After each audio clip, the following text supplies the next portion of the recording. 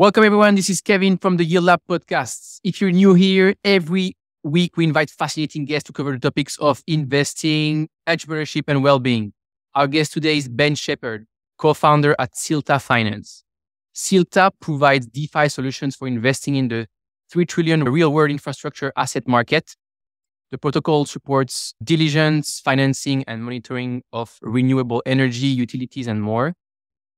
It's powered by a global community of transaction advisors, driven by a passion for building a more sustainable future and world.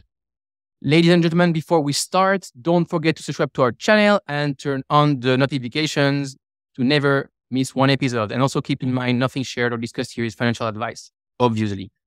And now that we've covered the basics, on to today's episode. Ben, why don't we start with some context about your background? So what are the key turning points in your life that define who you are today? Hi, Kevin. Great to be on the show. Hi, everyone.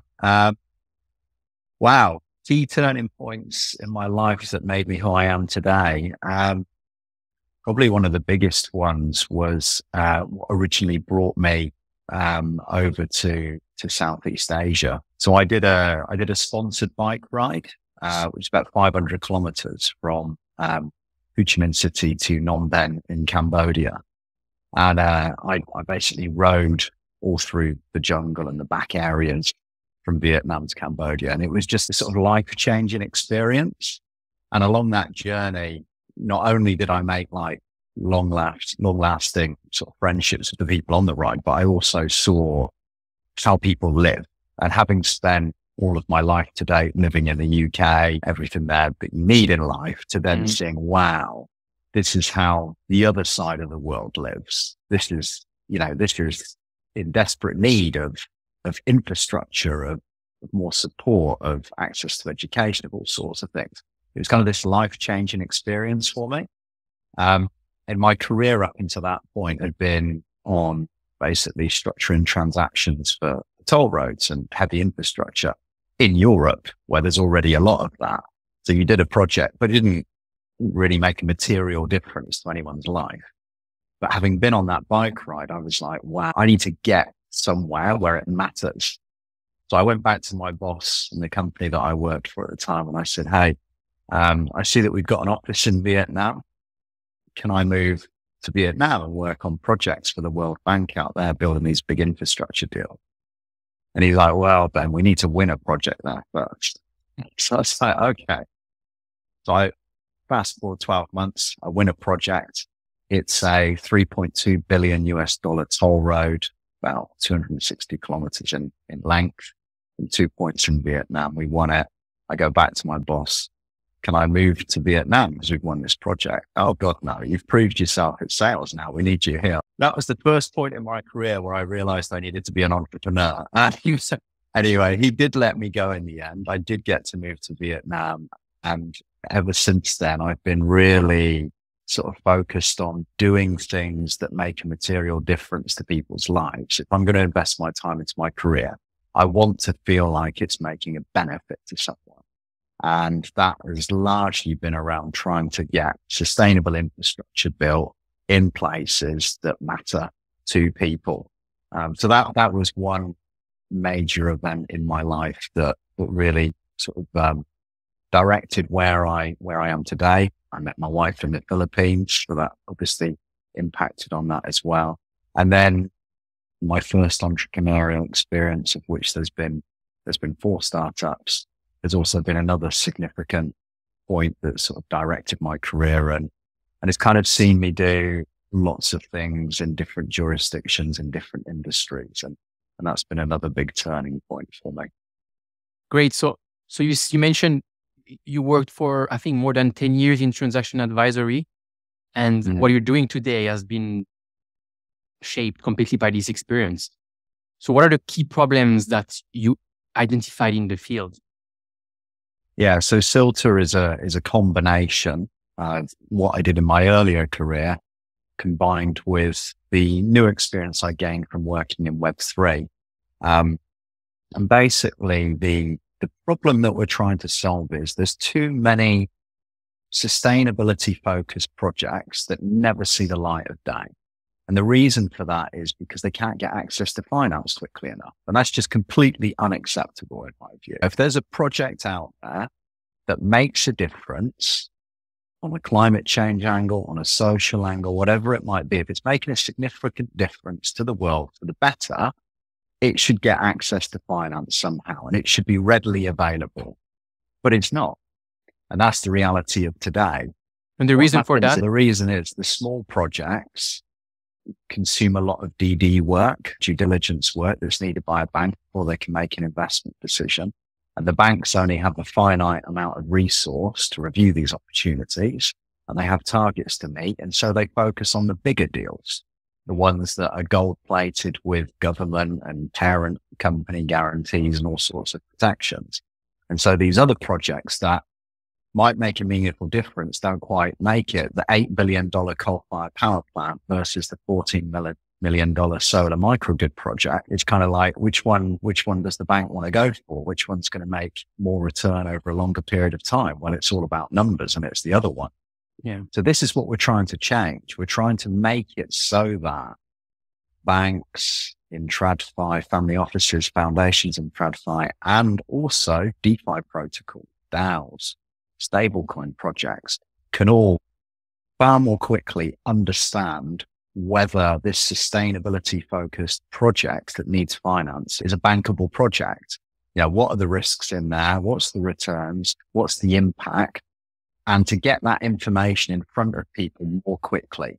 And we do that through something called the Silta School, which is our due diligence tooling that we've been building in Silta.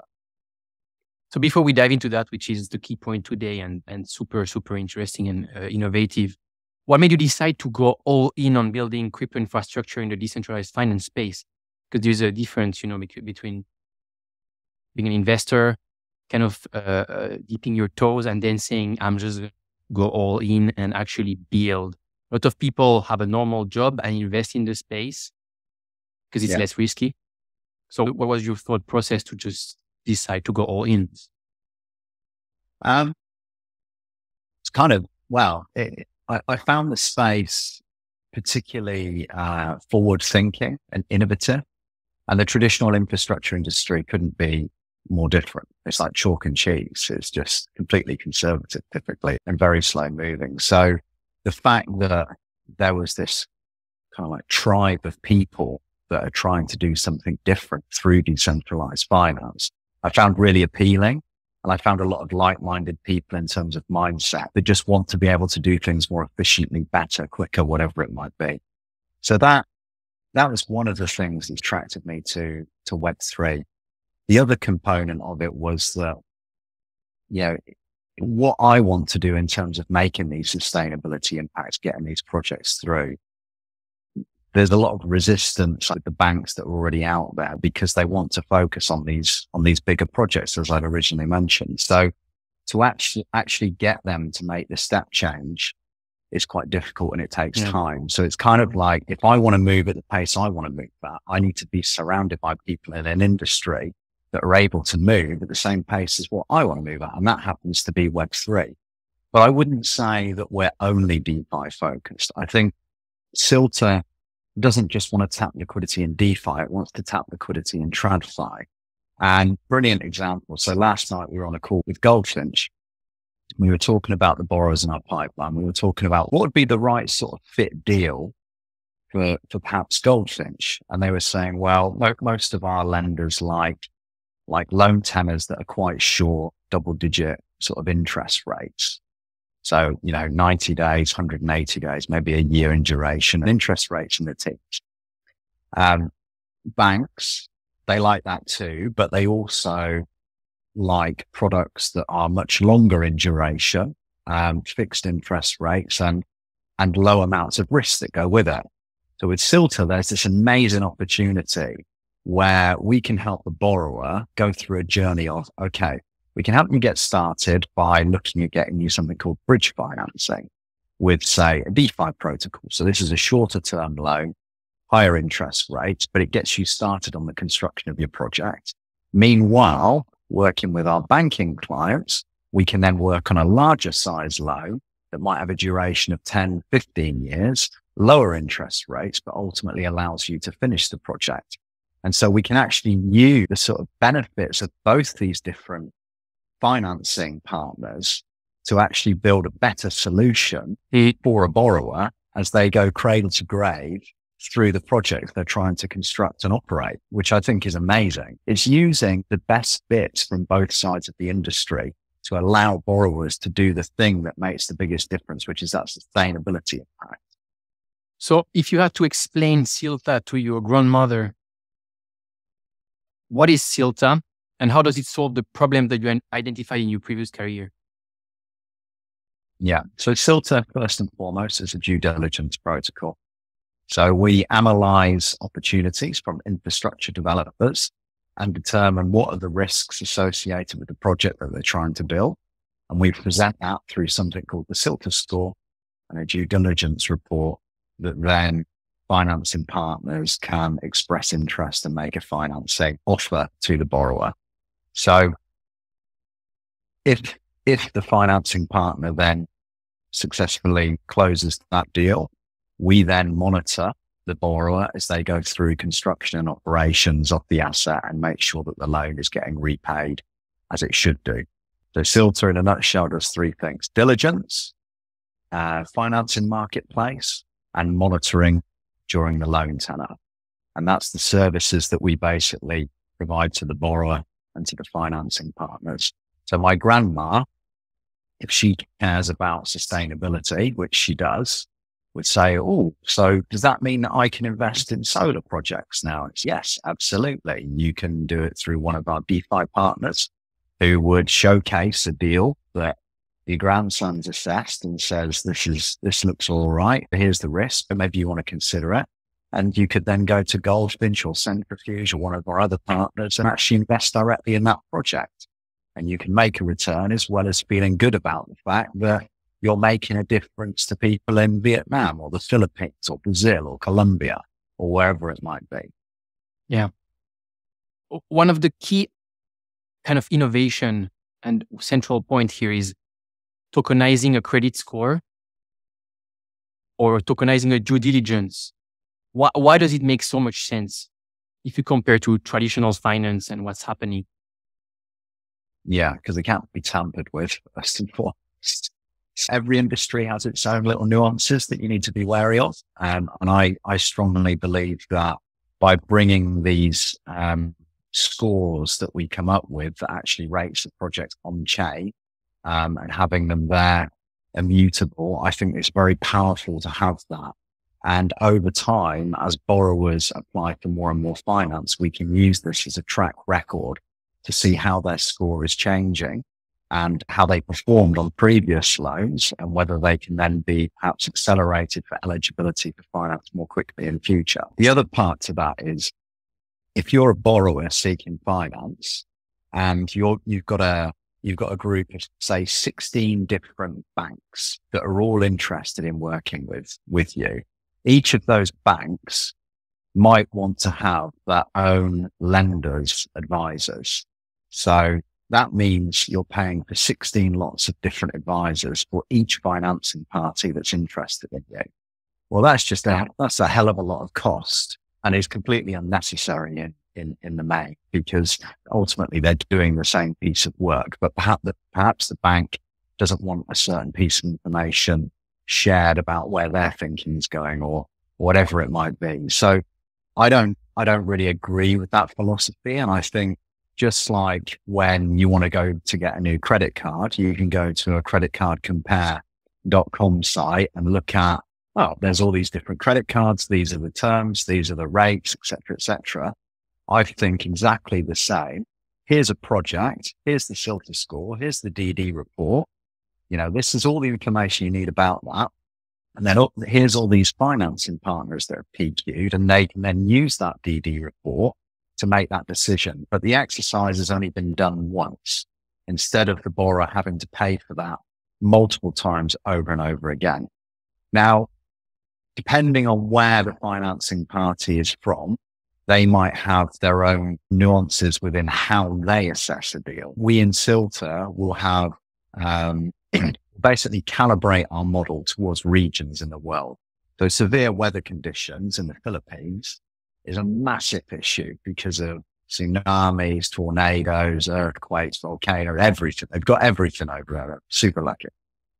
Compared to perhaps, I don't know, Germany or the UK or somewhere like that, where, yeah, there's severe weather conditions, but it's not known for earthquakes, tornadoes, tsunamis. So we would calibrate the model towards different regions of the world to try and take into consideration those points and make it a better fit for those financing partners.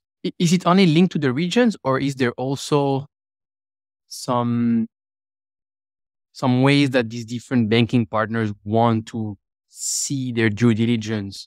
Or is there kind of international regulation of what a due diligence looks like that forces these different banking partner to look at the same thing? In other words, is it really possible to have one due diligence shared across everyone?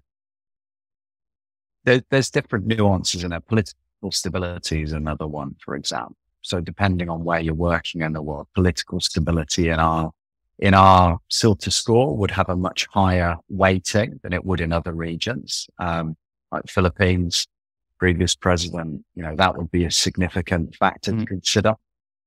Perhaps it would have been in America with the previous president as well. So there's certainly things in there, but ultimately what we produce should be enough the banks to then use that and with their own internal model, calibrate to be able to then make a decision. So where the banks have a different opinion on certain weight, on certain risk groups, they would be able to take the outputs of our report and feed that into their own model and calibrate as well. So we've brought the horse to the water and they can do the last bit of basically getting the horse to drink the water, so to speak. So it's taking it a long way along that journey rather than it being, there's a project we know nothing about. It's, here's a project. Here's loads of information that's already been assessed. Now take that and make your own internal investment decision. Can you tell us more about the kind of projects that you focus on? Yeah. So we've got $300 million worth of deals in our pipeline. Vast majority of them are solar. We've got some wind farms in there. We've got social housing, one of which is super interesting. So if there was a severe weather event and people's homes were flooded, they would need somewhere to live. So there's basically these modular homes that can be erected super quickly for people to basically take refuge in. And if the flood comes back again, these homes float. So they seek refuge on the roofs of these homes. So there's all sorts of cool stuff like that's coming into the pipeline. The first few deals that we're doing are all solar focused. And the one that we've just finished DD on, is in the Philippines. It's 16 solar mini grids that will give power to, I think, around 30,000 Filipinos on the islands of Palawan, with an organization called We Energy. And we're now looking to help them get financing for that deal, or at least part of that deal. So it's quite a large one for us. So there's lots of cool stuff in there like that when you've finished doing the DD and you sit back and you look at it, you're like, wow, if we manage to now help these guys get finance, this makes a real difference to someone's life in the future. Because at the moment, they either have limited access to energy or no access to energy, or they're reliant on a coal-fired power plant that might be very expensive or whatever it might be, or even diesel generators. So it's really, it's really motivating to be able to do work like that as well. Yeah, I was to ask, why do you focus so much on sustainability and social impact? Why is it so important to you? Mainly because of my son. I want his children one day to grow up in a world that is like it is today, or even better. I want them to be able to run around in a forest. I want them to be able to breathe clean air. My wife's from the Philippines, so my son's half Filipino, half English. And we lived there for 4 or 5 years. I traveled all around the country. I spent a lot of time in Mindanao, the, so to say, pirate part of the Philippines. I never had any trouble there. The people were lovely and took me in at the fishing port very well. But I also got to see what it's really like in those places. And And for me, that really struck the heartstrings. I want to be able to spend my career investing in things that make a difference. And the same in Vietnam. I lived there for a couple of years, and we complain that, oh, electricity bill's gone up. Oh, it's getting expensive in the supermarket. Well, shit, at least you've got a supermarket you can go to. At least you've got a switch to turn the power on. You know, my heart bleeds for you. It sounds terrible. Rich people's problems. Yeah, exactly. Yeah, entirely. Let's talk about some more personal questions. So you built a successful startup before Silta. Infrastructure, I think you told me about 34 years old. You got interviewed on CNN in the Philippines. You lived in the Philippines in a 6-bedroom house. You were literally living the life. You had a private cook, you had a private driver. And then overnight, your life changed completely. Can you tell us about this story? What happened? Yeah, so it's my first startup, Frontier Law and Advisory, that I founded with Stanley, who's actually a co-founder in Silta. We had, it was the first one. We were frustrated at the time, that the projects that we were winning with World Bank, there wasn't enough money to complete the studies that needed to be done. And a large reason for that was the big engineering firms and law firms and finance firms that worked on it just had too high an overhead. So we were like, you know, we need to find a better solution to this, because for $1 million, you should be able to complete a feasibility study and still have money left. Why is it for $1 million we've overspent? That's just not right. So we came up with this idea of Frontier Law and Advisory and launched that company.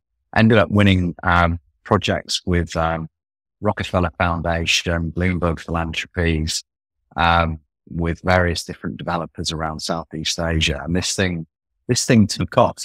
And in the space of 15 months, it had really grown quite rapidly. But there was a problem with that organization in that I'm not a lawyer, Stan is. And our business model only worked in a limited number of jurisdictions. So I said, look, Stan, I'll leave this. You can grow this into more of a law firm, and I'll go and set up a new startup that's specifically on the finance and engineering aspects of PPP. We can just collaborate through our own startups. That's what we did, and had quite a successful exit out of that. Launched this new one. Was growing. I think we got up to something like 18 people working for us. New president comes in the Philippines, President Duterte, and says, right, no more PPP projects. So this is where private finance is used for infrastructure. We're like, okay, that's just killed the entire business. That's our bread and butter business.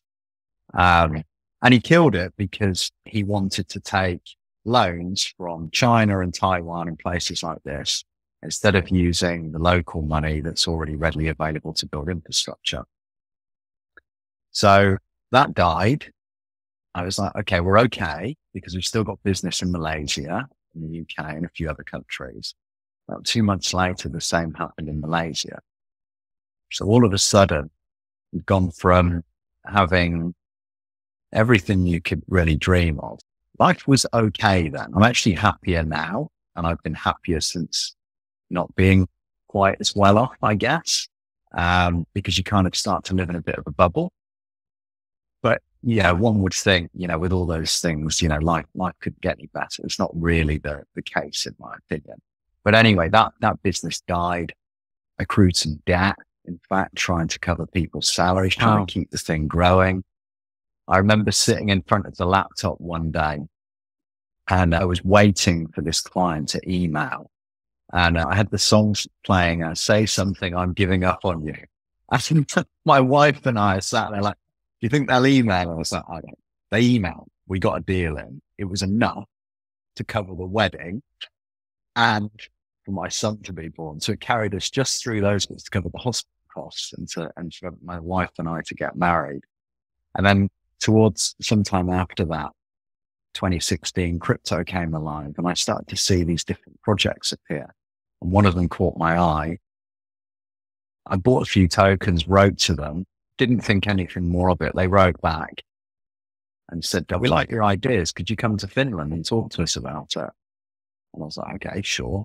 And came over, ended up staying for 3 months. Then they said, "Can you stay a bit longer?" Ended up staying for 4 years, I think it was, in this project.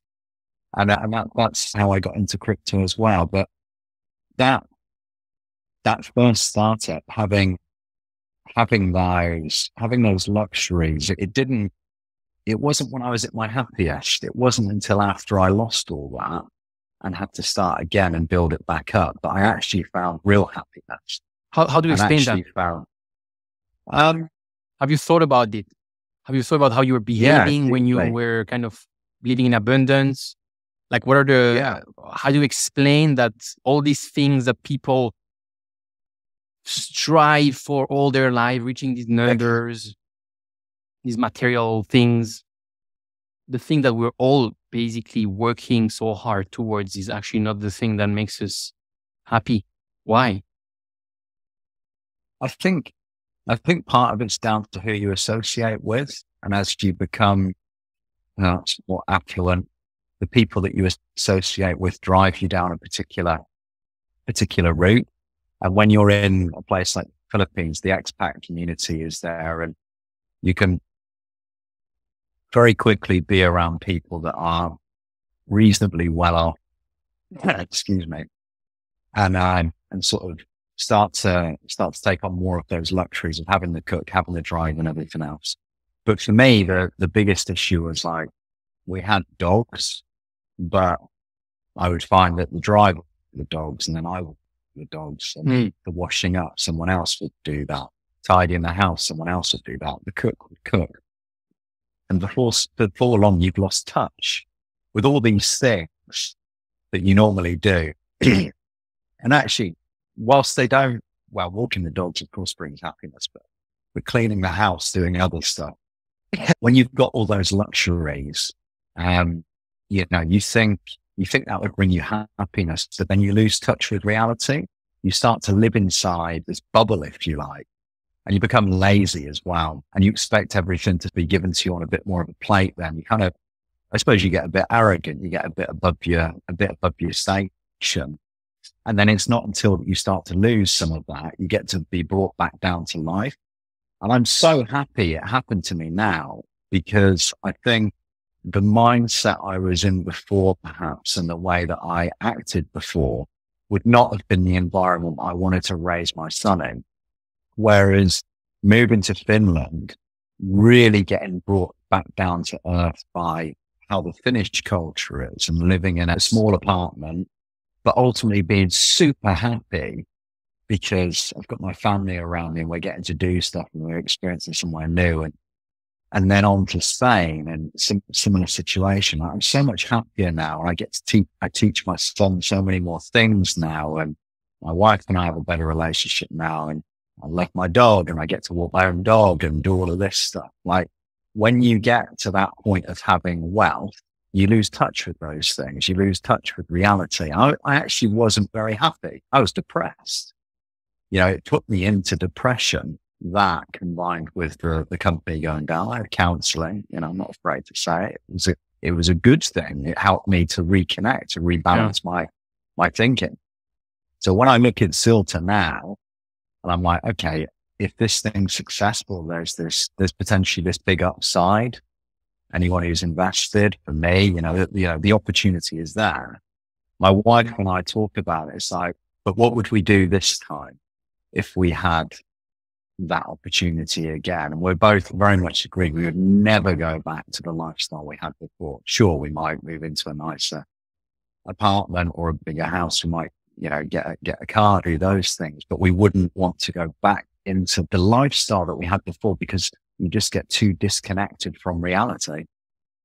So you mentioned counseling. Like, what did you do to readjust your life in those really hard moments? Quit alcohol for 6 months. Did a lot more sports, took active steps to surround myself with people that would support me as I come out of those difficult periods, because there's those friends that Like, come on, let's just go and have a beer. It'll be all right. And there's other friends that are like, you shouldn't have a beer. You should get your mind right. You should think differently about things. You should, let's go and do something else. Let's take a bike ride. Let's go for a run. Yeah. So I took quite active steps on that stuff. I spent a lot more time kind of investing in me as well and understanding more about me, because my life at that point had just been 1,000 miles an hour, working, and then more working. It just seemed to be endless. I was a worker. Well, I still am a workaholic, but I don't think that part will ever change. But it was to a degree where it was unhealthy before. Yeah, I think I was never an alcoholic, but I certainly drank a lot more when I was stressed, and quitting alcohol for that 6 months allowed me to readjust. And now I have the odd beer now and then when I catch up with friends. But if I'm depressed, I don't drink. I have a completely different view on how to handle that now. So I wouldn't drink now when I'm stressed. I don't go out when I'm really stressed. Instead, I'll go to the gym. I'll play some sport. I'll take my dog for a walk. I'll play football with my son, do something with my wife, and just try to get the mind clear, or listen to audiobooks. And there's lots of different audiobooks I listen to kind of bring me back around and give me that grounding again when things are getting too stressed. So you changed your life completely for about 6 months, but then you wouldn't say that you kept this complete new lifestyle going. You probably kept some of these things, but at least you developed a series of tools to deal with any kind of hard situation that you developed during this bad time. So you are actually much more equipped to go through the hard moments that are coming in the future. Yeah, I went from one extreme to the other, and then I found a happy place in the middle and had surrounded myself with people that genuinely care about you. Just having that sort of genuine friend support network around you is a super valuable thing. And luckily for me, some of those people work in Silta as well. And we've got each other's backs when we need it. We actually spend a reasonable amount of time talking about mental health in Silta. Awesome. Whether it's me and another one of the co-founders or one of the other guys in the team, we have those conversations, and it's really good. It's really positive. What do you do in that department? Which is really interesting, especially amongst probably more men in this industry. Mm.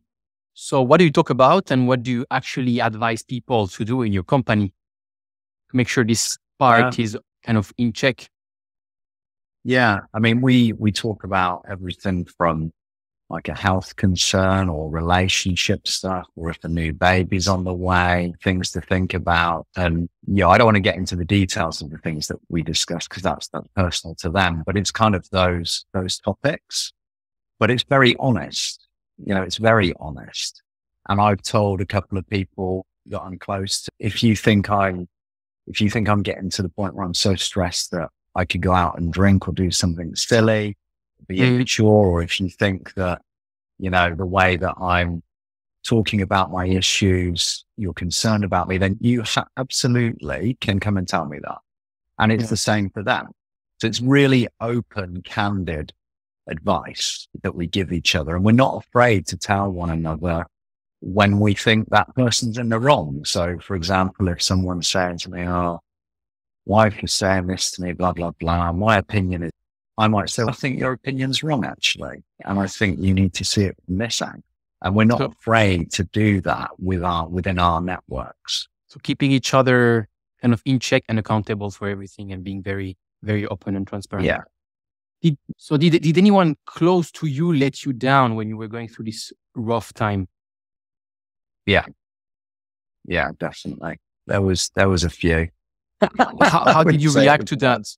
And how did you bounce back? And how did this kind of change how you think about relationships? At the time, I don't think I reacted probably as well as I should have done. I got angry and frustrated and lost my temper, or I completely shut them out and didn't speak to them anymore, because they had acted in a way that wasn't helpful to me. It was actually destroying me further.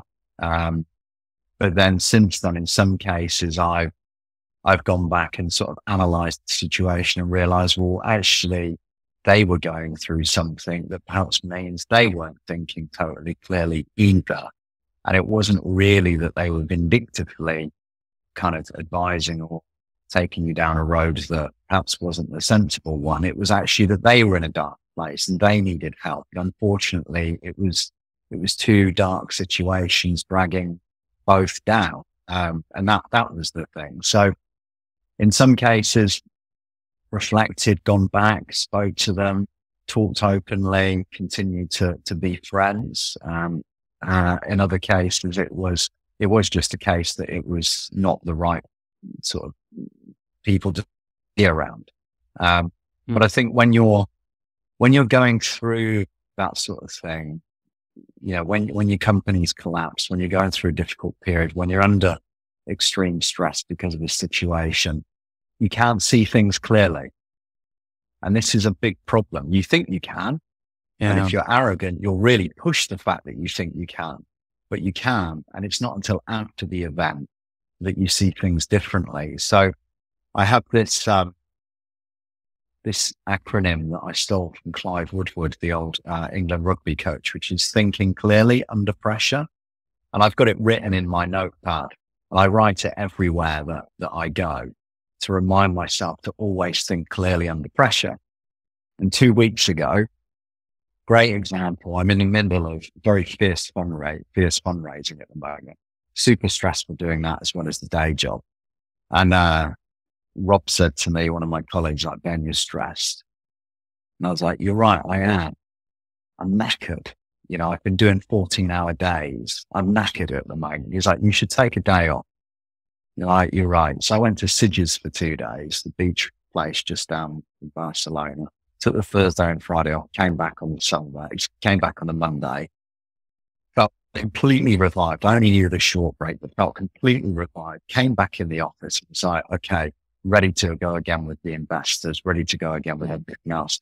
And it was much better. And he was like, you know what? You're much easier to be around now as well because you're calmer again. The stress levels have come down.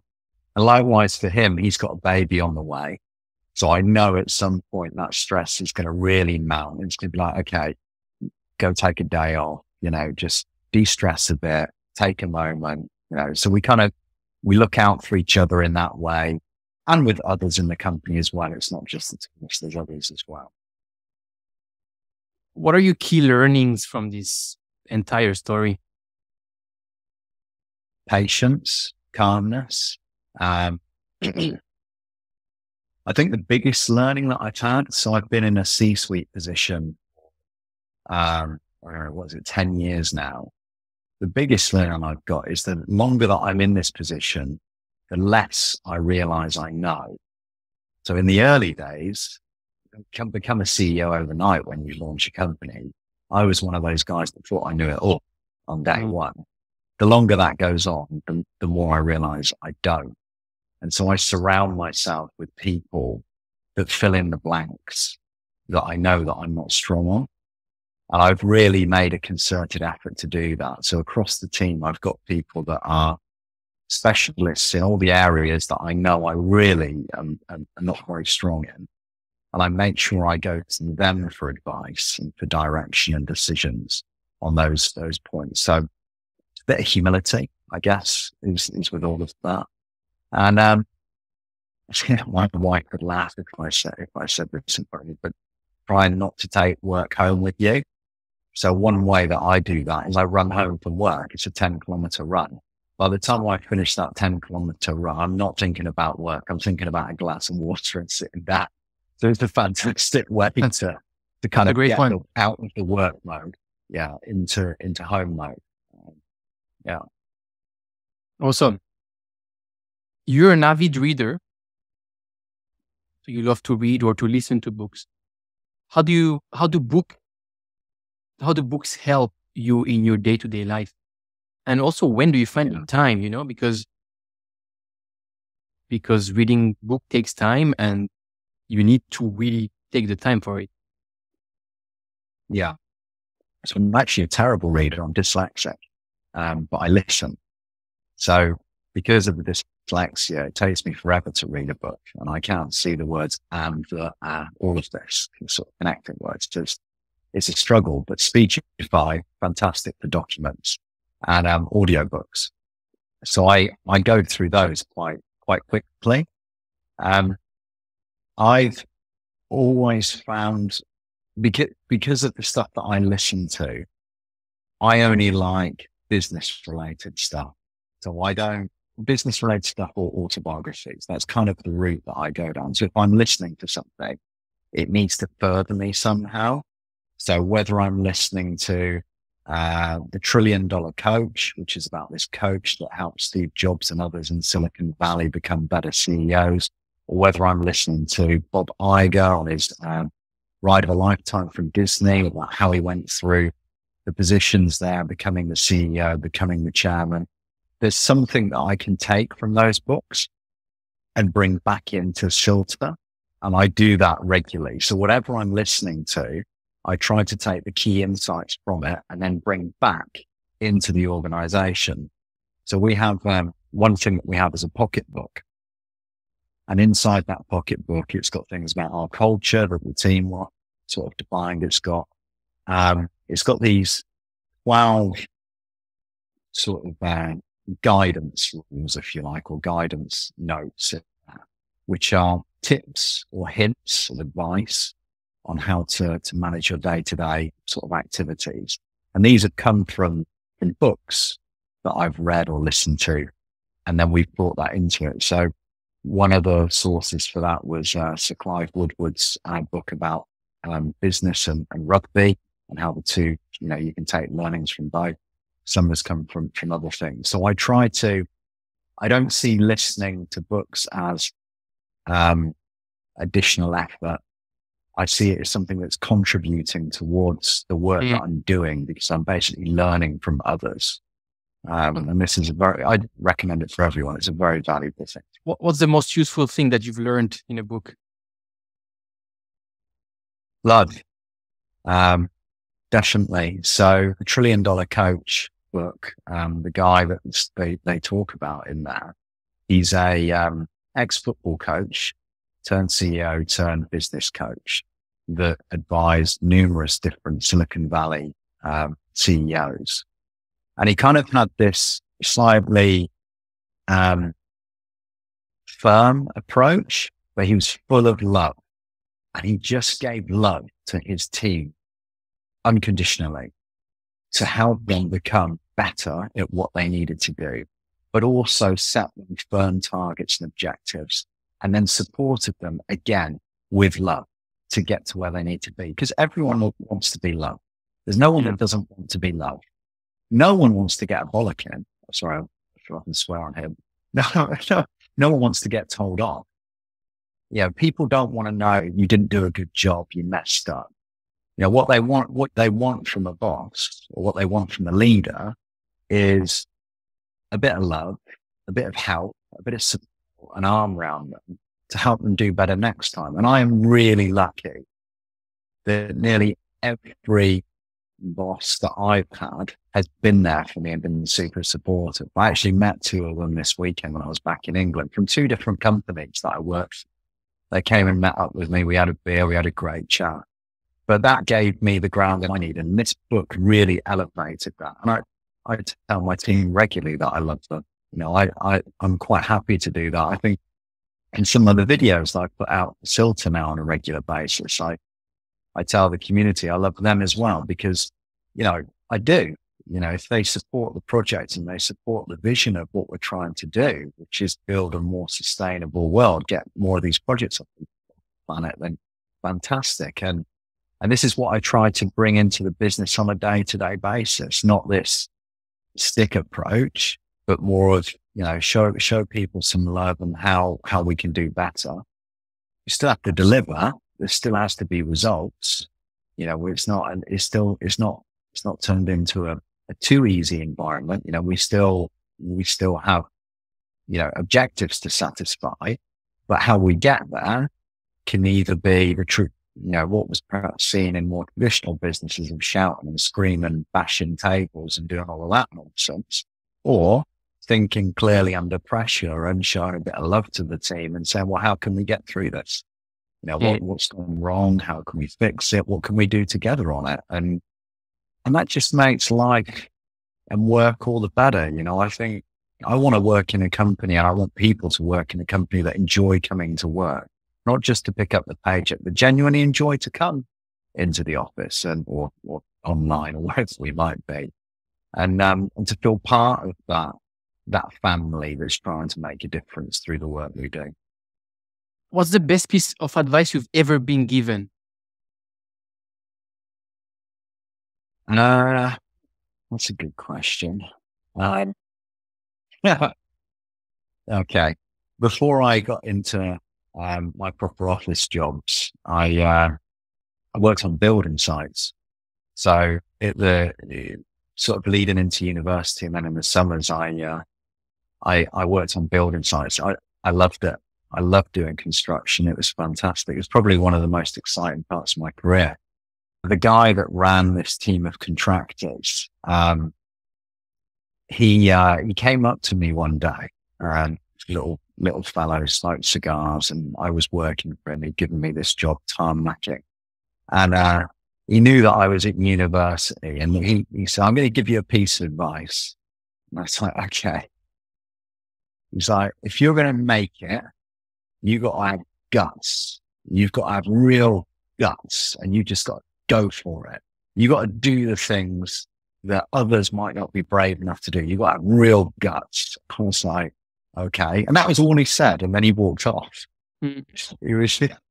But it was so true. And I thought about that. It's like every time you're an entrepreneur launching a new company, you've got to have loads of courage and guts to jump off that cliff and get it done.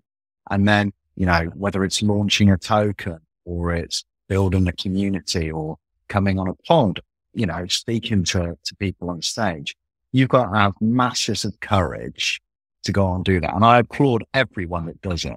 I used to get super nervous as a kid. I lost all my hair when I was 8 years old. I had alopecia because of a nervous disorder.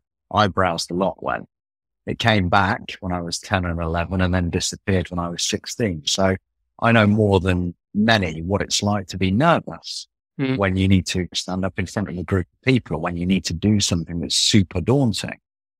But you get through it, you have that courage, you come out the other side, and you need to have lots of that as an entrepreneur that really cares about what it is they're trying to do. So my advice is just have lots of guts, just go for it, jump off the cliff, be brave. And if it goes wrong, it'll be all right. It'll all be all right. It'll figure itself out, but just give it a go. What's something that you believe in that most people would not agree with? Crumbs. Manchester United Football Club. Fair enough. It's a good one. I've never heard that before, but it's a good one. If there was a key takeaway from today's episode, what would it be? No matter how bad a situation can seem, it will get better. Just stick at it. Be calm. Don't do anything silly. Just keep calm, get through it, and come out the other side. And it will all be all right. It always is. You just got to give things time sometimes and keep yourself on track. So it's probably quite tough for a lot of crypto builders out there at the moment. Well, we know it is. We're in a winter. But just give it time. And some of your projects won't make it. And maybe they weren't the right project in the first place. But that doesn't mean you won't have another startup or another project in future. I've had 4 startups, one a success, one died a horrible death. The other one is still going, and now Silta. So, everything happens for a reason, and just wait to get through the other side of it. That's a great one to end, actually. This notion of that you learn when you do some cognitive behavioral therapy or when you work on your self-awareness and meditation, which is, as you said, when things go terribly wrong, they will get better. And maybe also very important, when things go amazingly well, they will get back to reverse to the mean, as we say, when we invest, basically. So it's always being very aware that when things go really bad, they will end up getting better. It's just like the nature and the cycles of life. And when they go really well, they will get worse. And so being aware, like kind of being able to appreciate at any moment what you have. And it's kind of getting back to what you were saying, which is never really linked to a lifestyle or material possessions, but to finding the happiness that we find in the basics, walking your dog, cooking, and spending time with the people we love. Yeah. Amazing. Thank you everyone for listening and watching. Please smash the like button and give us your feedback in the comments. Highlight what we posted on YouTube, Twitter, Substack, LinkedIn, and Instagram. So follow us there to get exclusive access to special content and promo codes. And I'll see you all in the next episode.